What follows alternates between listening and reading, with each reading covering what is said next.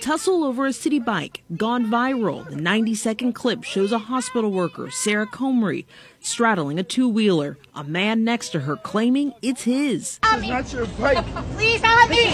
This footage led the woman's employer, New York City Health and Hospitals, to put the woman on leave as it conducts an investigation. Every part of that story is incorrect, starting with my client is not a racist. 2, my client did not take anybody else's bike. Justin Marino says the proof is in the receipts that we examined. They show a rental for a bike of 560-3915 that lasted 1 minute. The code on the bike that they both want reads 560-3915. That confirms that the bike she was on was definitively rented by her.